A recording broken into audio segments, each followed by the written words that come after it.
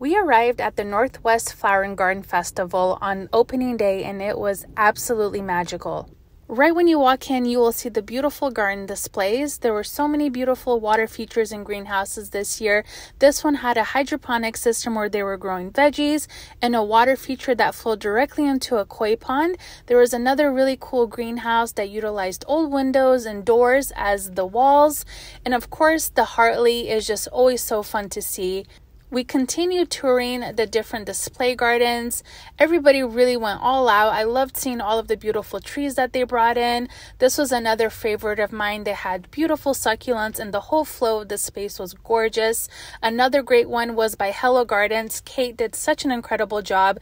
It was so cozy and just somewhere you wanted to sit and hang out. Another really beautiful, simple water feature that we saw